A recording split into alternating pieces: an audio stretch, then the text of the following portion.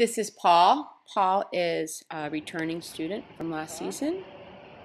He started out in the level 1 last season. He rejoined the level 1, but we are really ready for level 2.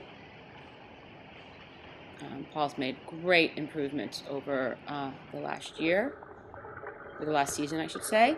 I'd really like to see a lot more patience in that lead hand. Everything's starting to really come together here, but you've really got to get that exchange in front of you. This was the initial, and then he worked with another student of mine on a tempo training set.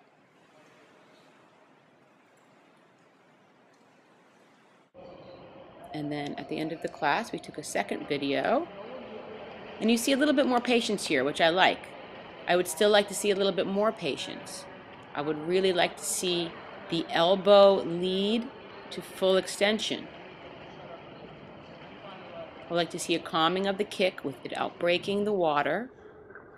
And just using your hip, allowing your feet to drag with a gentle, gentle toe flick to opposite hand, opposite foot.